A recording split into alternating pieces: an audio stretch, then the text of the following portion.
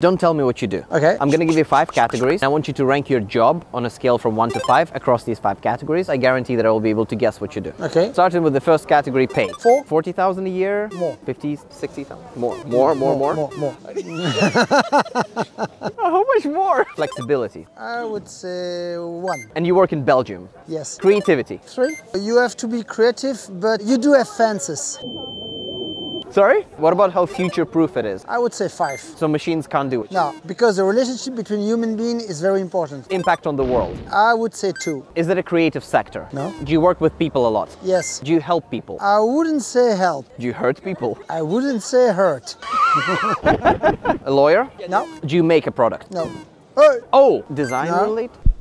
you're pretty bad. Retail? Yeah. Oh, in a supermarket? Yeah, I was the CEO of the company. That's it. Okay, that's very cool. Oh, so I didn't guess. This guy is No, pretty I'm bad. not!